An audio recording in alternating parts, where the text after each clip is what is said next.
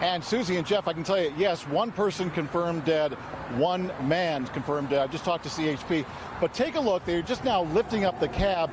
CHP investigators have been going around the cab with flashlights. A whole bunch of them were doing that because they want to ensure that there isn't a second person in the cab. They just lifted up the cab just in the last 10, 15 minutes. So again, they're trying to determine if indeed there was only one person, the driver, in that cab, and that driver is dead.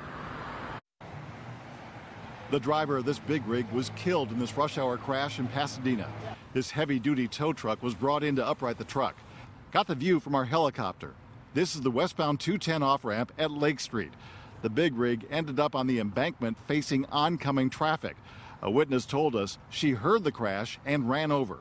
I came over here, saw a bunch of people actually around the truck. A bunch of cars had actually stopped. So a lot of good Samaritans. Yeah, there's at least maybe 5-10 cars that had stopped, and we're trying to dig. The 210 freeway is usually a crawl in both directions at 6:30 p.m. CHP says witnesses told them westbound traffic was moving well. They believe this big rig was going 55 to 60 miles an hour when it tangled up with a man driving a GMC truck.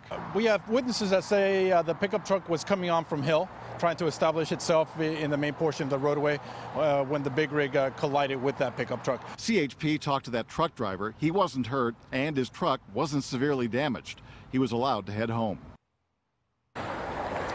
So again, one person is dead, a man in that truck. They still are not certain if there isn't maybe one other body in there. They're not certain about that, but right now they believe there was just one person in that truck. This will be open. This is the off-ramp westbound on the 210 at Lake Street, and it will be open around 2 a.m., CHP says. As you can see, traffic is flying right now and has been for quite some time on the 210 freeway. Reporting live from Pasadena, Greg Mills, KCAL 9 News. All right, Greg.